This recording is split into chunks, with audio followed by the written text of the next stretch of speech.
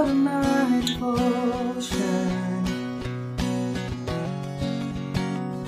Now there's nothing in this world that could ever satisfy.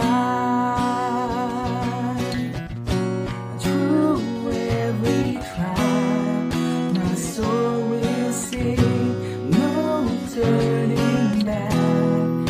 I've been set free. Christ is enough for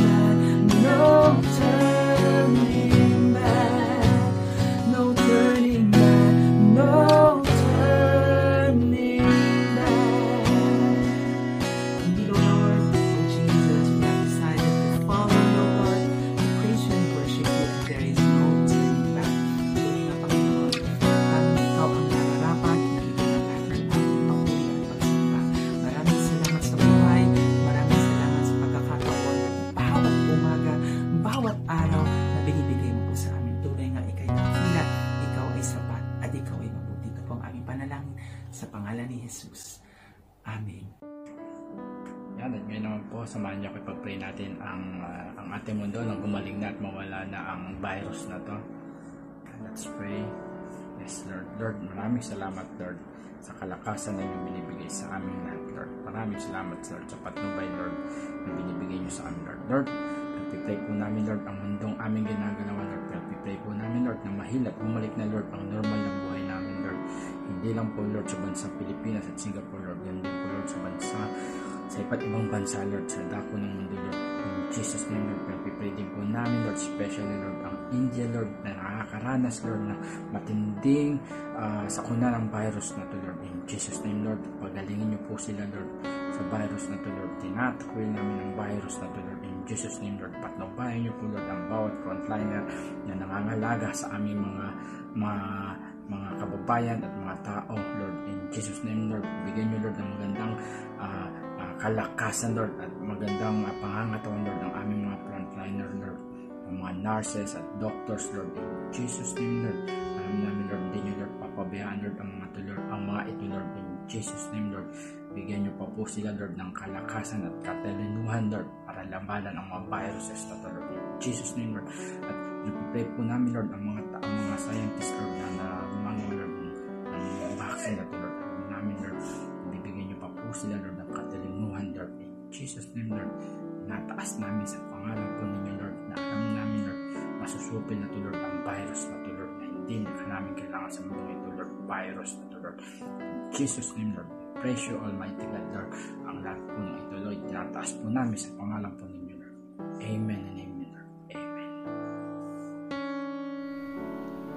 Mapagpalang umaga po sa ating lahat. Samahan nyo na naman po ako sa ating pananalangin. At ngayon po ang ating ipapanalangin ay ang ating pasasalamat sa ating Panginoon dahil marami siyang sinagot sa ating mga panalangin, at ganun din po na itaas natin ang fast recovery ng ating mga kapatiran. Sabayan niyo po ako sa aking pananalangin. Let us pray po. Yes, Almighty Father, muli naririto na naman po kami, Panginoon, with our humble heart, O God. Humihingi sa iyo ng kapatawaran sa lahat po ng aming mga kasalanan, O Panginoon. At ganun din po, Lord, pakalinisin po ang aming mga puso, O God. Lord, naririto po ako upang magpasalamat sa iyo, O Panginoon. Kami po ay nagpapasalamat dahil sinagot mo ang aming mga panalangin sa aming mga kapatiran na si Desli Guzman na fully recovered, Panginoon, sa COVID-19. Ganon din po si Gota Espiritu, have a blessed work. Berna Alday, have a blessed work. Bernie Grande got hired. Emily Ihira fully recovered from ovarian cyst operation. Mary Grace Evangelista sa kanyang buwan ng dalaw. Lorenza Evangelista sa kanyang UTI. Louis Castillo got his Bahrain driver's license successfully. Jenny Laksa fully recovered from throat problem. Jerry Alexandro recovered from car accident. Roger Jacinto recovered from car accident. Chris Anpangan fully recovered from breast problem. Mercedita Buloro recovered from COVID-19. Yes, O God, maraming salamat po dahil tinugunan mo po ang mga panalangin po ng aming mga kapatiran, O God. Lord, kami po nagpapasalamat, Panginoon, sa iyong binigay na kagalingan, O wonderful God, sa aming mga kapatiran, O God. At ganun din po, Lord, na tintas namin ang mga fast recovery ng aming mga kapatiran na si Ana Lumosco, Panginoon, operated thyroid lymph nodes. Mylene Estohero, myoma. Whole family of Sis Mylene, COVID. Rachel, COVID positive. O God, ikaw po ang mag-lay hands po sa mga kapatiran namin ito na nangangailangan po ng kanilang fast recovery, Panginoon. Bigyan mo po sila ng sapat na lakas, O God, upang mapagtagumpayan po nila ang kanilang mga karamdaman, O God. Ikaw po ang aming inaasahan, O Panginoon, upang magpagaling sa kanilang mga karamdaman, O God. Alam po namin na hindi po maiksi ang iyong mga kamay, Panginoon, upang abutin po ang aming mga kapatiran, O God. Lord, sa aking nabanggit ngayon, sa aking mga panalangin, O God, alam ko, Panginoon, na iyong tutugunan ang lahat ng ito, Panginoon.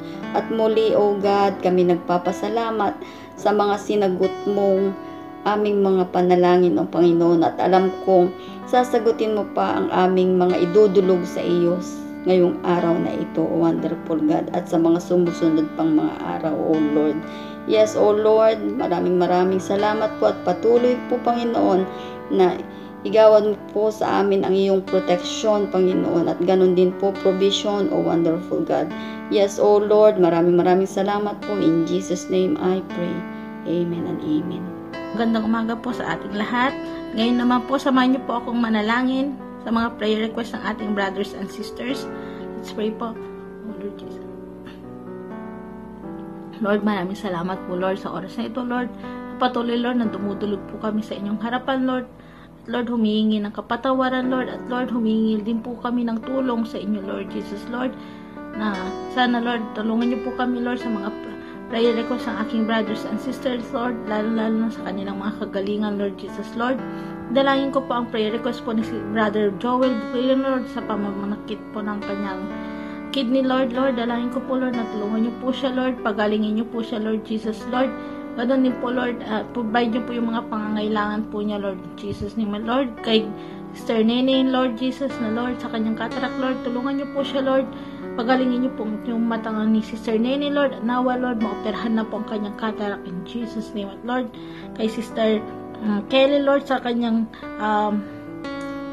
myoma, Lord Jesus, I pray, Lord, tulungan niyo din po siya, Lord. Nawa, Lord, yung kanyang pananakit ng kanyang myoma is, Lord, pagalingin niyo po siya, Lord. Nawa, Lord, yung mga tinitake niyang gamot, Lord, cover niyo po ng iyong banal na dugo in Jesus' name.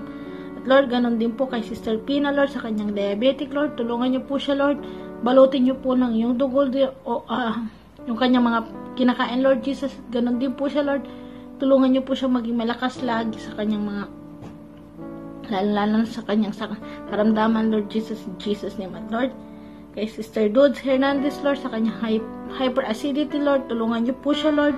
Pagalingin niyo po itong pananakit ng tiyan ni Sister Dudes, Lord Jesus, in Jesus' name.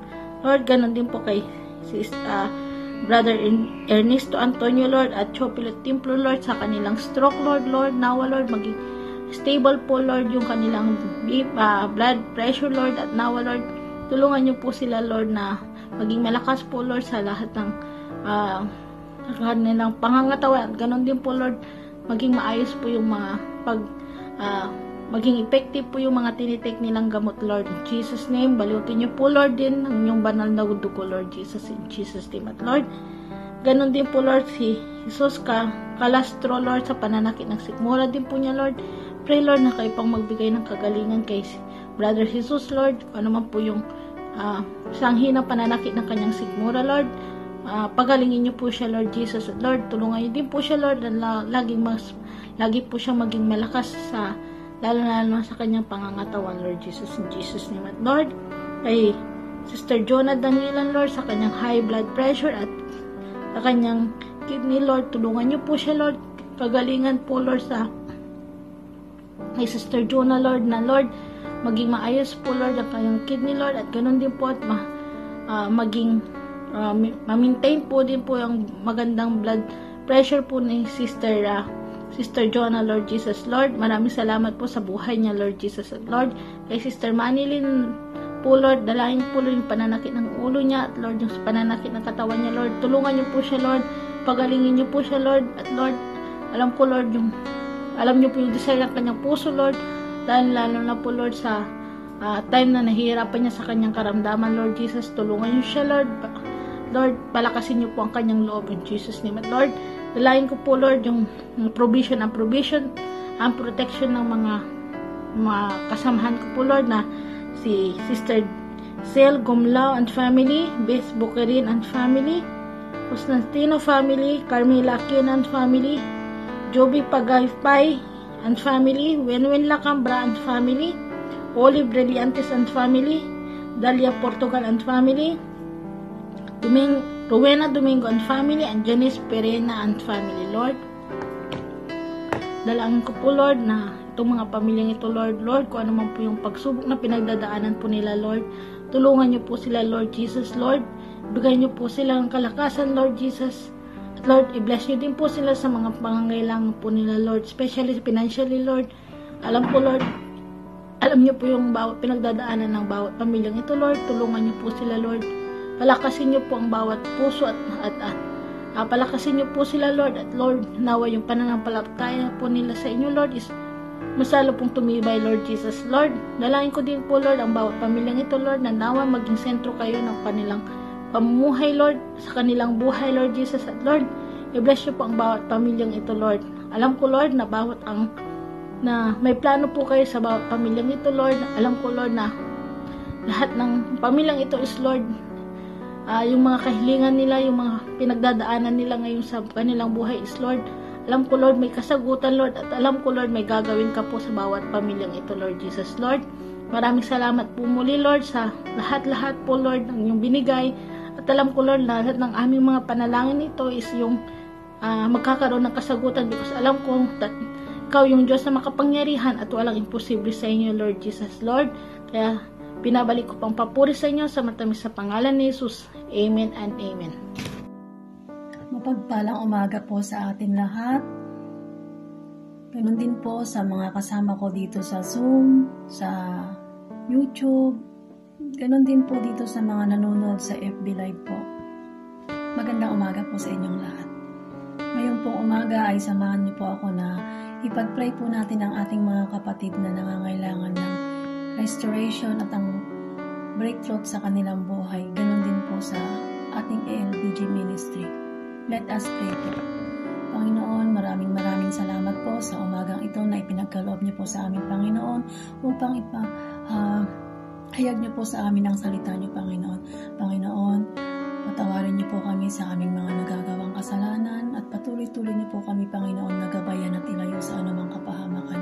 Panginoon, tinataas ko po ang aking mga kapatid na bigyan mo po sila, Panginoon, ng restoration and breakthrough sa kanilang buhay, Panginoon.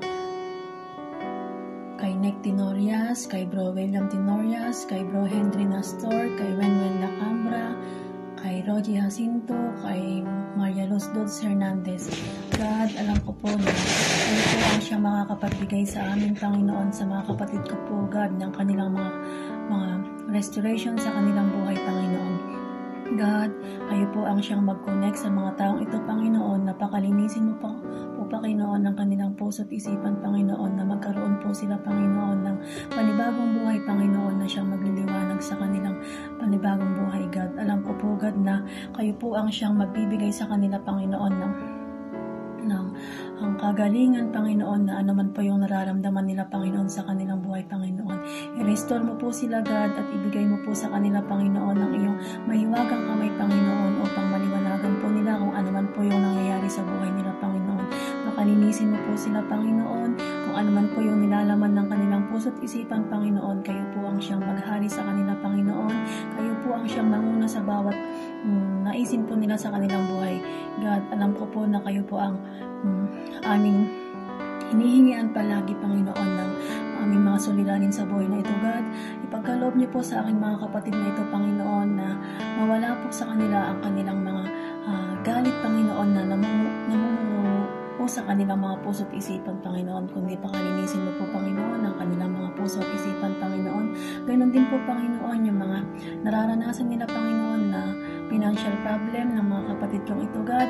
Alam ko po, God, na kayo po ang siyang magpo-provide sa mga pangangailangan nila sa kanilang buhay, God. Alam ko po na sa oras na ito, Panginoon, ay ipagkakaloob niyo po sa aking mga kapatid na ito, Panginoon. Patuloy-tuloy niyo po sila, Panginoon, na bigyan ng wisdom, God, at protektahan sila, Panginoon, na kayo rin po, Panginoon, ang siyang mag-guide sa mga kapatid kong ito, Panginoon. Panginoon, ayan po ang samot na lalim ko sa inyo. Sa pangalan ni Jesus, Amen. Tinataas ko rin po, Panginoon, ang LVJ Mission Ministry po namin, God, na kayo po ang siyang magbigay po sa amin ng gabay, God, lalong-lalo na po sa lahat po ng blessing na natatanggap po ng aming LVJ Ministry, God.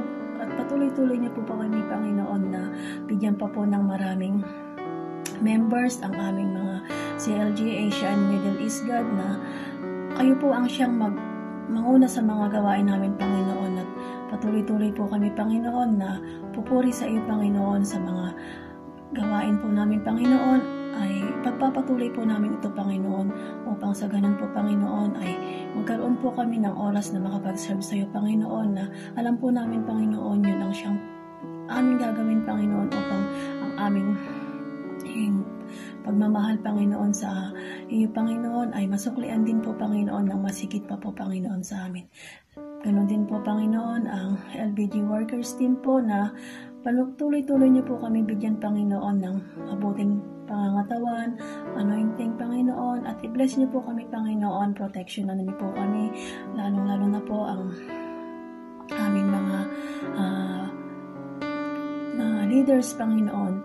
Kayo po ang siyang magbigay po sa amin ng provision and protection, favor po, Panginoon, na ibigay niyo po sa amin, Panginoon, ang mga lahat ng ito, Panginoon, upang makapag-serve po kami sa inyo, Panginoon. Panginoon, ganon din po kay Pastora Bebs and family, Panginoon. Kayo po ang magbigay ng provision and protection, God, at ibigay niyo po sa kanya ang magandang pangangatawan sa araw-araw, Panginoon. Ganon din po sa pamilya niya, Panginoon.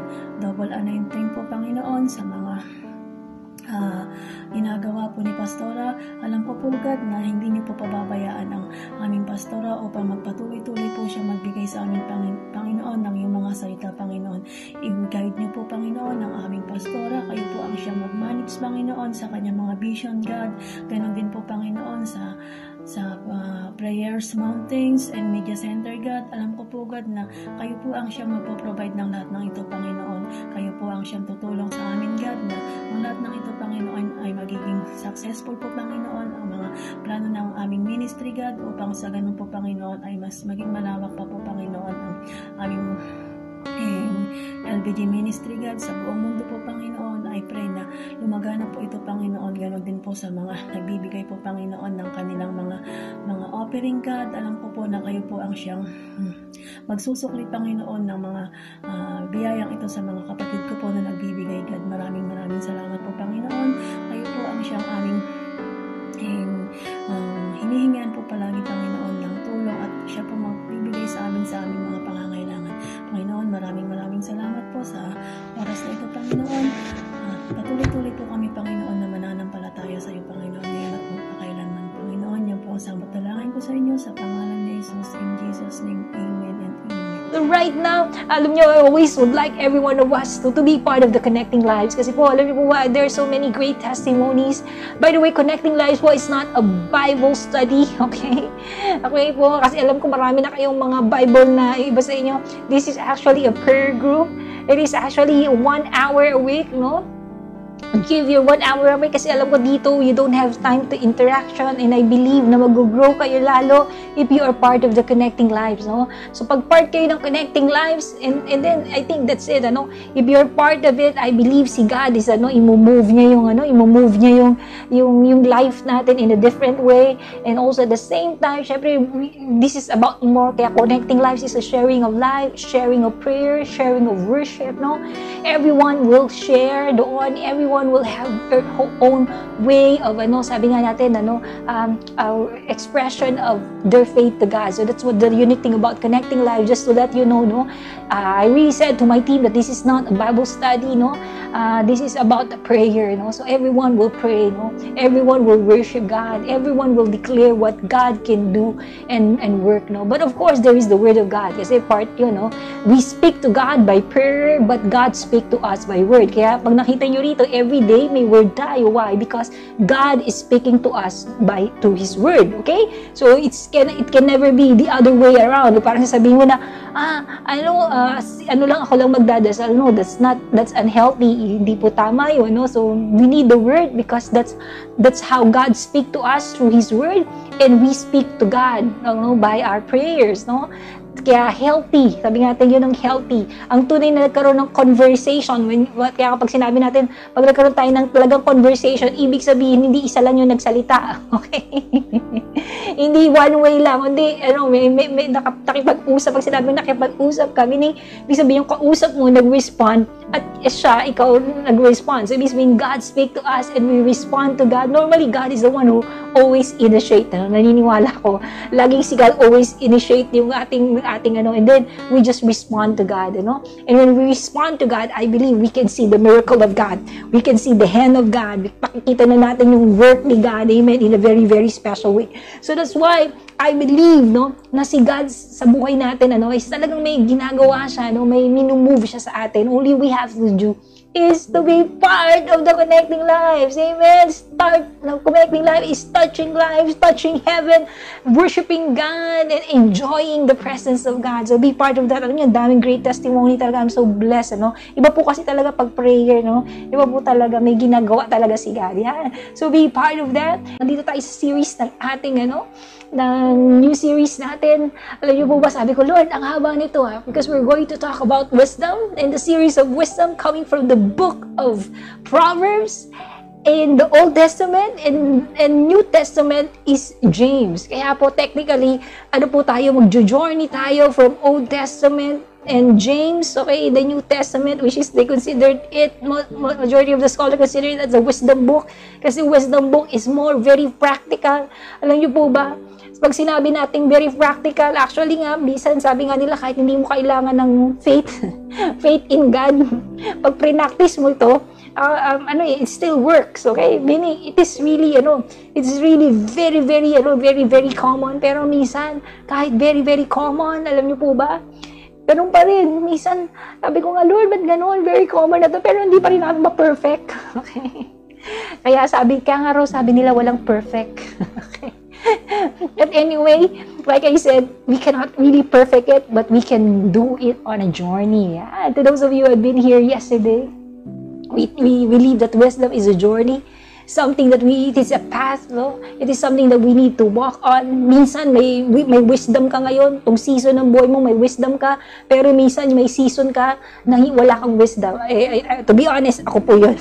Isa ako doon sa before na I'm walking, sometimes may wisdom ako, dito wala akong wisdom. So that's why, actually, in just, I think, 2 to 3 years ago na, I actually every day, I really hear and read the book of Proverbs, kahit napakinggan ko siya, I read it and read it and hear it, read and hear, Kaya po, to those of you na may audio devotion po tayo. To those of you na merong, yun nga, mga may audio Bible po tayo. So, ako nakikinig po talaga ako. And then, it's become part of me, And then, I realized that there is something that changes in me, the way I think, the way I see things, because of the book of Proverbs. So, kita natin yesterday, we talked about the wisdom. It is, the path of wisdom is actually enriching us, expanding us, and not only expanding us, it really, sabi nga natin, lead us into the path of yung natin, kung ano yung calling natin, to the calling into the will of God in our lives, So that's why today, I'm going to, kasi yesterday, I talked about actually all the overview, Kasi yun yung pinaka-overview ng old book of Proverbs, yung objective. So today, we will focus more on the one who wrote it. Sino ba yung sumulat nito, At bakit niya sinulat ito? At sabi ko nga sa inyo, kung ang wisdom is not only knowledge, yun yung sinabi ko yesterday, no Monday, hindi lang siya knowledge. Ang wisdom is not knowledge, but accumulated, ibig sabihin, infused with experience, knowledge and experience. So natin, knowledge and experience, doon nagkakaroon ng wisdom. Kasi, nagiging real siya, nagiging totoo siya.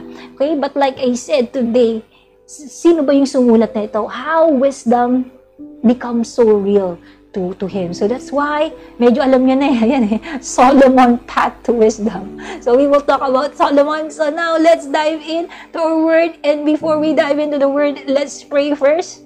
Lord of God, we would like to thank you. We would like to praise you. For you are an amazing God. You are indeed a magnificent God. Lord, we would like to worship you. We would like, God, this time to honor you. May your wisdom, O God, indeed will come upon us. Lord, let the Holy Spirit who will guide us into all understanding will right now start to open our spiritual eyes, spiritual understanding to see, Lord, O God, the voice, oh God, that you want us to walk to, the voice you want us, Lord, oh God, to live by. So, Lord, I pray, God, move to us, speak to us, Lord. And Lord, help us, God, also to be ready to receive your word. Not only on the things that we would like to hear, but even to the things, Panginoon, that is so hard to hear. Help us, God, to respond as well, that we will not just become a hearer, but we will be a doer of it. So God, again, bless your word. May it become a living word within our spirit. And bless everyone who is here. We give you praise, God. We give you glory. This is we pray in Jesus' name. Amen. Amen and amen. So now let's dive into our word. Ang series natin is a series in the book of Proverbs and James. And this is talk about wisdom. Lahat po yan wisdom. So today we will talk about Solomon's path to wisdom. And we're still talking about Proverbs chapter 1. Kasi nandun po tayo, no? Proverbs chapter 1. Now let's dive in na po sa ating word today. Let's dive into our word today. Okay, so sabi rito ng Proverbs chapter 1, there are Proverbs of Solomon, David's son, King of Israel. So, ibig sabihin, yung verse 1 actually clearly, nakita na natin clearly, sinabi rito kung sino yung sumulat ng Proverbs. So, ibig sabihin, from the very book itself, si Solomon po ito. Si Solomon po ay anak ni David. To those of you who don't know the story, na si David po actually, is siya yung tinawag siya na God's after God's own heart. Bakit? Kasi po, siya po yung na-in-love talaga kay God. At nung na-in-love siya kay God, lahat ng bagay, sabi nga rito, lahat ng bagay na ginagawa niya, he makes sure na talagang yun nga, inaano niya ito sa Panginoon, binubuhay niya sa Panginoon. And because of that, the Lord blessed him.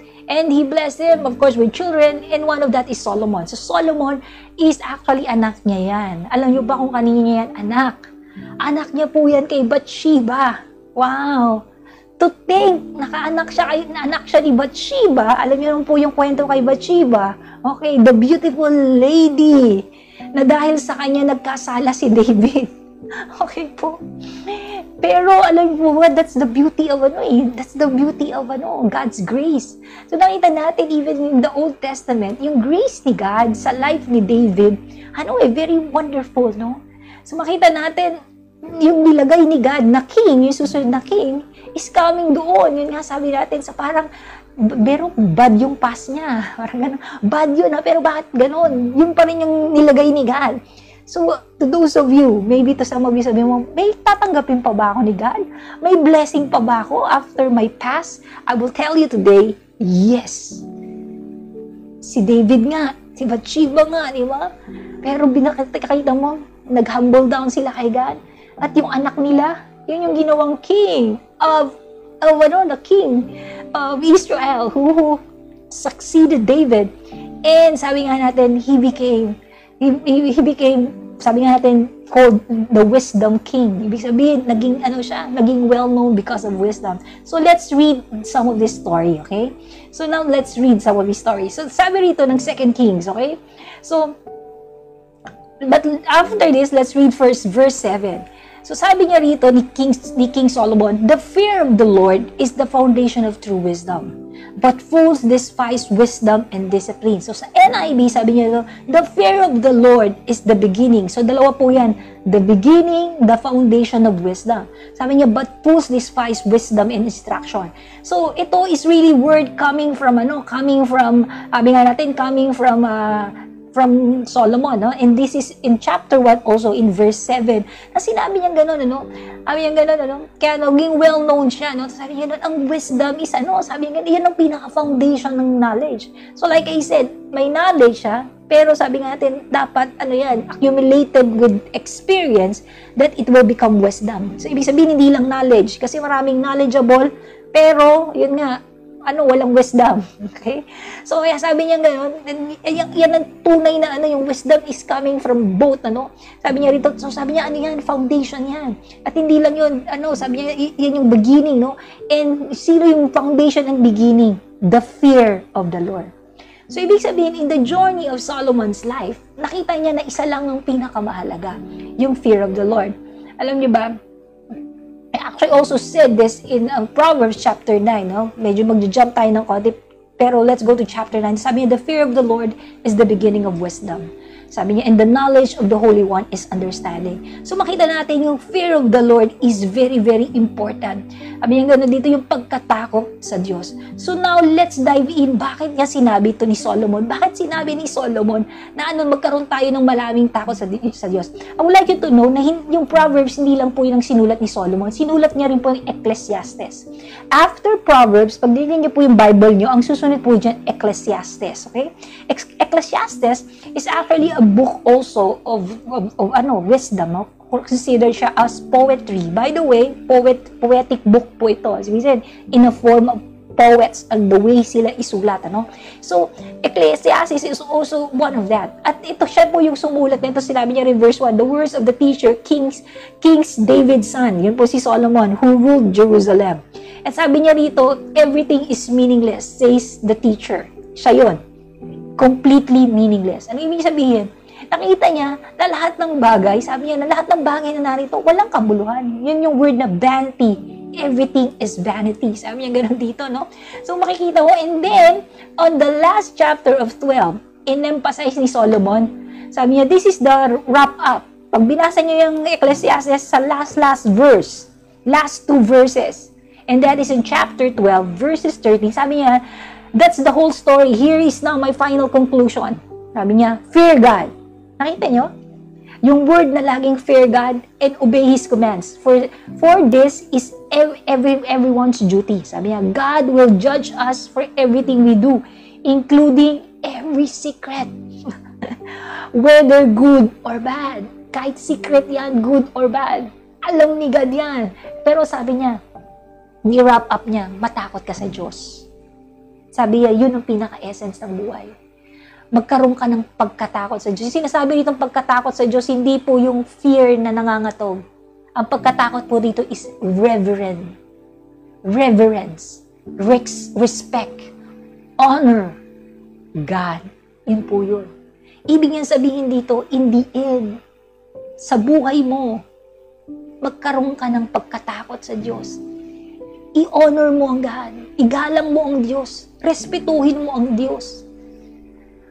Anong pahalagahan mo ang Diyos? Yun po yung ibig niyang sabihin dito ng fear. Hindi po yung fear na nangangatog. At yun yung sinabi niya. Yun yung sinabi niya, remember? Yun ang sinabi niya, remember, sa Proverbs, naman, the fear of the Lord. Same word. At ginawa niyang conclusion sa Ecclesiastes na sinabi niya ganun, the fear of God is the end. Kasi bakit? Naranasan niya ang lahat ng pleasure of this world. Ni-wrap up niya ang buhay niya na isang bagay lang pala ang pinaka-importante. Igalang mo ang Diyos. Sabi niya gano'n, matakot ka sa Diyos. Yun lang pala yung pinaka-real meaning ng buhay. Wow, coming from this. So let's dive in. Sino ba si King Solomon? Si King Solomon, actually po, nung bago siya maging hari, nakakausap niya ang God. So, let's read in 1 Kings chapter 3.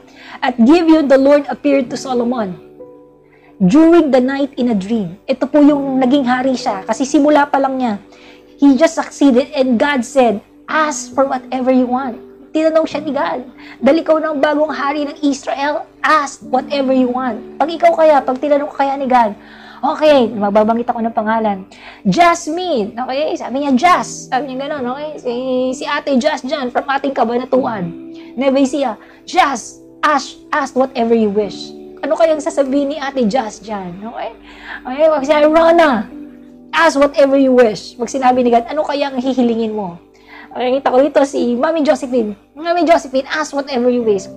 Kuya Narumito, nakita ko, ask whatever you wish. Ano kayang sasabihin mo kay God? Alam niyo ba, ganun ang ginawa ni God kay Solomon? he was started to become a king, tinanong siya, ask whatever you want. And you know, ang sinabi ni Solomon, actually, medyo nag-jump na po tayo, no? Pero actually, sinabi niya, you've been so faithful in my, I've seen, I don't deserve to be a king. Parang sinabi niya, to lead this holy people na yung mga tao. Sabi niya, so because of that, sabi niya, verse 9, so give your servant discerning heart to govern your people, to discern between right and wrong.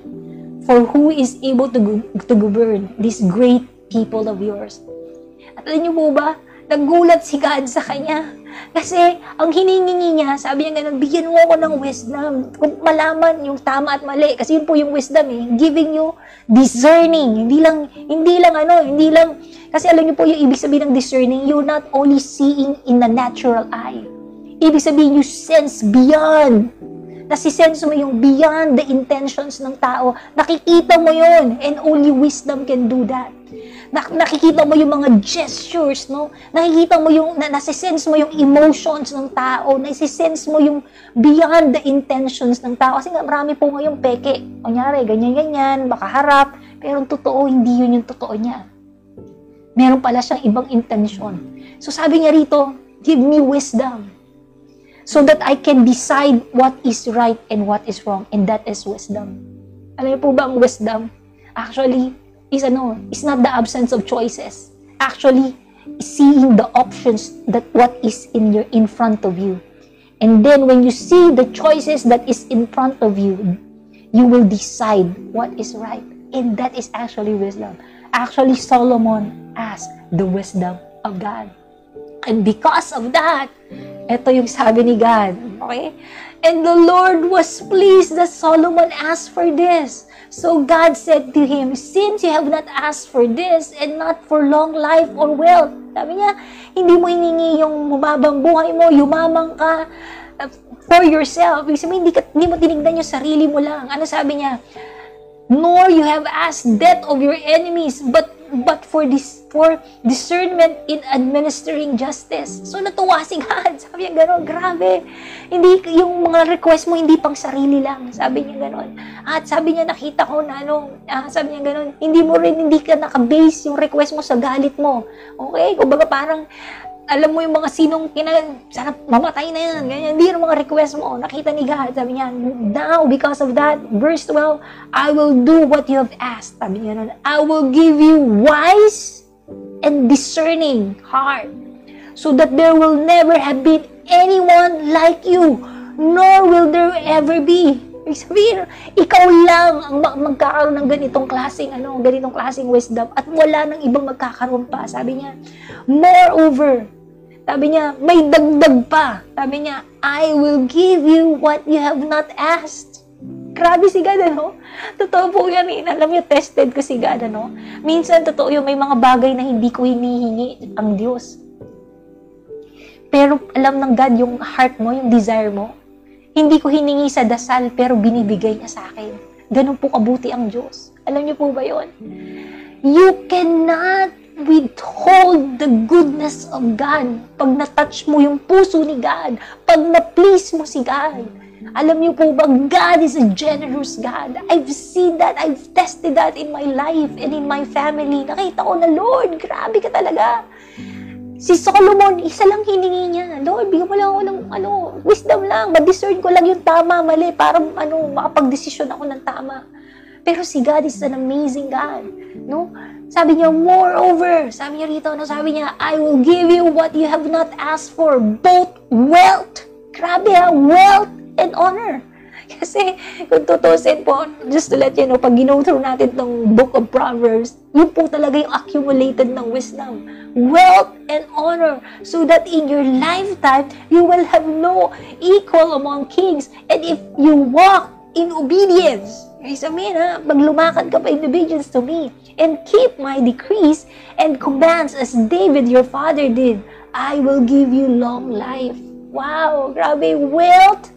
Sabi nga natin, wealth, honor, re-respectuhin ka ng mga tao, igagalang ka, pagyayamanin ka niya. Ito talaga po, literal wealth to, riches mo talaga to. And sabi niya, ang buhay mo ay hahaba. So nakita niyo, totoo po yan, ano?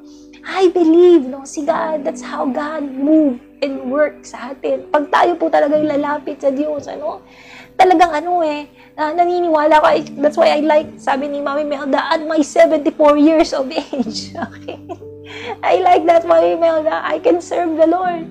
Sa totoo po yan, kasi pananalangin po. Pagsiserve po yan sa Panginoon. Sabi nga natin, totoo yun, wala ka ng lakas. Okay? Kaya nga sabi niya, meron ako rito, dito, sa Las Piñas, sa Bulacan. Amen? Kasi, totoo yun, hindi mo na kailangan magbiyahe. Wala ka ng reason para hindi mag-serve kay God. Parang ako, wala na kayong reason. I have platform, you know. I would like to encourage pala po every one of you, no, I was reminded to please like po our YouTube channel. Kasi po, I think we need po at least 1,000 po ron para makapag-live po ako doon. Kasi para dalawa po yung live natin. One in Facebook. Kasi ginagawa po natin ngayon here lang in Facebook. But I would like also to do that live sa but we need po at least 1,000. Here, we actually more than 1,000 no, yung mga likes and subscribers natin and followers natin dito. But I would like you to do that sa YouTube so we can reach some more. Okay? Patalastas po. Okay, patalastas. I think we have 2,200 plus pa lang po doon. So please, don't forget po to like our Life Boys Journey channel because I would like to reach more so. Kasi naniniwala ko na God has its way. But, china-challenge ito minsan Minsan sinasabi, naku, wala yan, hindi mauusap yan. Si Mami Melda, actually many of you who had been here with me, to those of you who had been with me from the very, very start, I'm telling you, it's impossible for you not to grow, not to have a different kind of spirit, not to be touched by God. I know, kasi ako po naranasan ko rin, nag-grow din po ako. Hindi lang kayo yung nag-grow, ako rin nag-grow ako. I see a different version of me. I see a different anointing in me because I serve God. Because I see the hand of God. Because I follow and obey God. I see that. Nakita ko po talaga. So that's why, minsan lang tayo Gusto lang kasi ito lang yung matradisyon tayo. But sometimes God break the tradition. But what we are right now experiencing, I believe God has its own way of moving every one of us, touching lives, transforming and moving lives. And this is the way it is. Amen? So, like said, sabi ni Solomon, sabi ni God dito, God is a generous God. He doesn't only bless Solomon, pero talagang naging blessing siya. Let's read some more from Kings. From Kings 10. Sabi, King Solomon, okay, ito na po. Kanina yung anong verse yung natin? Kings chapter 3 to Ngayon, let's jump sa Kings chapter 10. Anong sabi rito? Sabi sa King chapter 10, okay, from verses, sabi niya, now King Solomon was greater in riches and wisdom than all other kings on earth. On earth, Ibig sabihin, lahat ng And then, ginamit naman ng ESV, King Solomon excelled. Okay, hindi lang siya greater, nag-excel. Yung sa New King James Version, surpass. Ito yung mga superlative words. Kumbaga, dinescribe ng Bible, yung mga translators ng Bible, yung sabi natin, superlative words. To those of you who are very good in English, Superlative, napakatindi yung mga ginamit niya. Nasabi niya, wala nang papantay. Nag-surpass siya, nag-grow siya, nag-excel siya. Why? Because of the wisdom of God that God has given him. At hindi yun, like I said, this is actually comes from God. So, in the greatest blessings ni Solomon, like I said, this is team natin, Solomon path to wisdom, So, bless siya ni God. Kaso nga lang, alam niyo po ba, sa journey niya, like I said, wisdom is a journey. Sa path niya ng wisdom, medyo nagkaroon din po siya ng mga mistakes. Okay? And let's see one of that. So, 1 King 11, si Solomon po, ay dahil sa great wisdom niya, actually during ng time niya, siya lang po ang nagkaroon ng peace. Wala pong nagkaroon ng laban o war during ng time niya. Hindi po katulad ng mga last time sa mga Israel, they fight for this, they fight for this, they fight. Walang fight. Kasi nga po, naging kaibigan lahat ni Solomon. And because of that, you also live a compromised life. Nagkaroon po kasi siya. Because of that, una sa panahon nila, para po magkaroon ng peace, kailangan yung anak ng hari papakasalan. Okay? So, syempre, si Solomon, batang-bata. Okay? Siya po ay nagkaroon ng 2 Kings chapter 11 verse 3. He had 700 wives, royal birth. Grabe. Ibig sabihin, iba yung coming from different parts of the, different parts of the actually, it was said here, Moabites, Amorites, Edomites, Sidonian, Hittites. Ito yung mga daughter ng Pharaoh, no? So, ang dami niya, iba't ibang nations po, okay? Yun nga lang po, nagkaroon siya ng asawa. And 300 concubines. Ibig sabihin, ito po yung mga servants. Okay? Ibig sabihin, walang royal blood. Pero definitely, siguro po, sobrang ganda nito. Alam niyo po, nung iniisip ko nga, sabi ko, di ba, ang 1 year is 300,000, ay 365 days lang. Ito, grabe, sabi ko nga, 1,000, paano niya kaya makakasawa yung isa-isa? Grabe po, no? Sabi ko nga, siguro per hour. Okay? Per hour, 1,000 po, no? So, 1,000 ang lang niya. Pero because of that, let's see, yung continuous, and his wives led him astray. Led him astray. Anong ibig pong sabihin nun? Because of the compromises, nagkaroon po rin ng, sabi nga natin, na rin siya. Sabi nga nun siya ay sabi nga nag-sway. Okay? Definitely in this time, yung wisdom, nakokorrupt yung wisdom. Alam niyo po ba ang wisdom? Like I said, yun nga po, pag nag-start tayong mag-compromise to the truth, no? Yung wisdom na nag-ooperate, nakokorrupt. Pag sinabi natin nakokorrupt, nahahaluan. Kumbaga, hindi siya purely black, naging gray, kasi nilagyan mo ng ibang color, or yung white, naging parang makutim, okay? Na-corrupt. Ibig sabihin, hindi na naging pure yung fear of the Lord. Remember, sabi ni God, there's no other God before me. Pero ang nangyari, nag-worship din siya. Pag binasa niya po yung chapter 11, nag-worship din siya, nag-sacrifice siya sa other gods. And because of that, the wisdom was corrupted. Okay? So, sa journey niya, no? So, like I said, sabi rito, let's go back again. Sabi rito, the fear of the Lord. Yung fear of the Lord, which is the foundation of true knowledge, who is the beginning of wisdom, medyo na-distort po ito. So now, let's see. Let's dive in. No? So wisdom, sabi nga natin, when distorted, sabi nga, will be distorted when it is stained with sin. Sin corrupt the wisdom of God in you. At pag na-corrupt yung wisdom of God in you, alam niyo po ba, technically, after po nito, dahil sa corruptions na ito, no, na nangyari kay Solomon, okay? Dahil itong corruption na nangyari kay Solomon, no, alam niyo po bang nangyari, siya na po yung last na king na naka-journey ng world peace. After po niya, na-divide, tapos from then on, marami na silang kalaban, and so on and so forth. At hindi na sila naging, sabi nga natin, superpower. Kasi nagkaroon sila ng superpower. Lahat naging kaibigan nila. You know why? Because of distorted wisdom.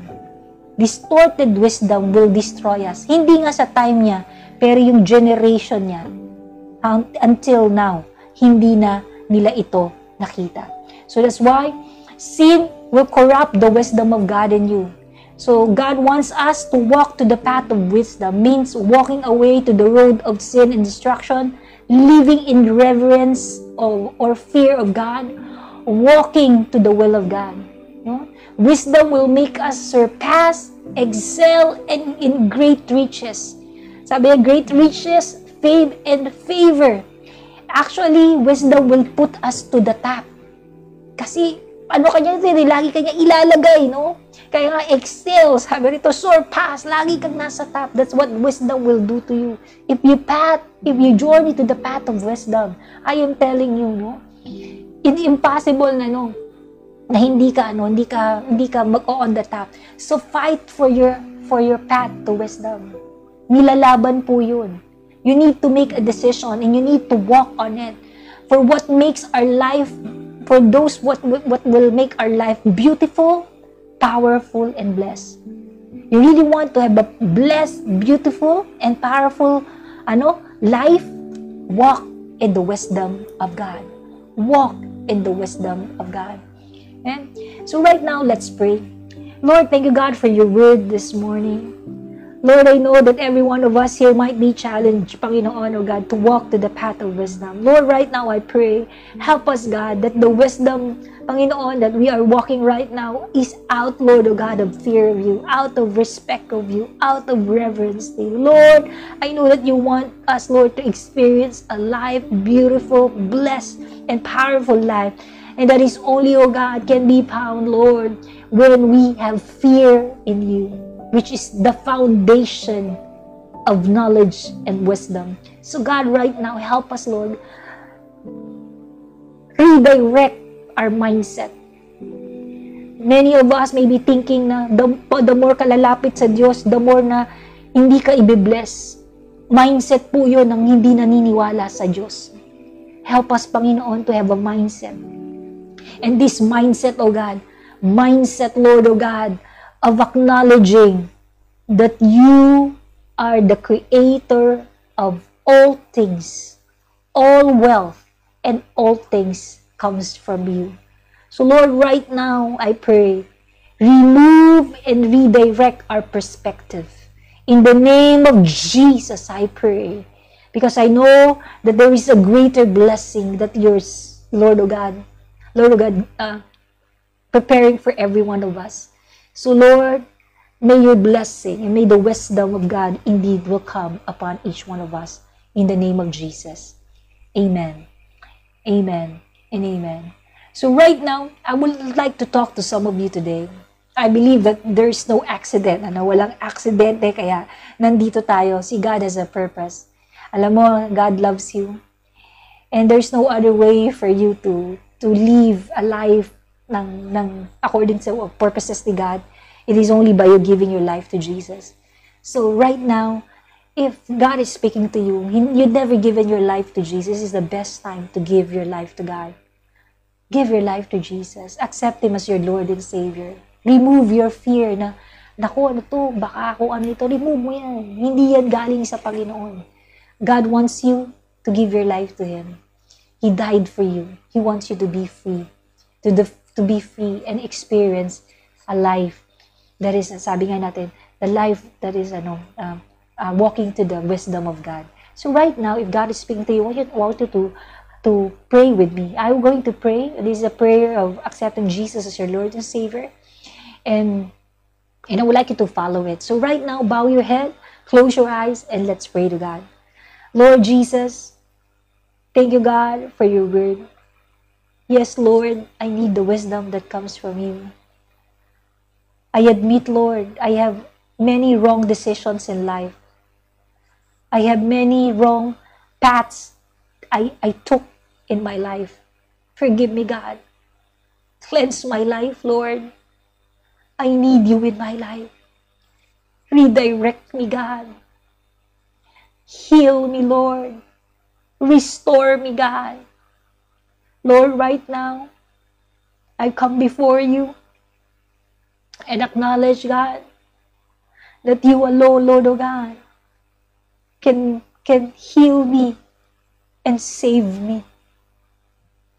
So, Lord, I surrender my life to you. I accept Jesus right now as Savior and Lord of my life. Lord Jesus, be the King of my heart. Be the lover of my soul. I surrender my life to you.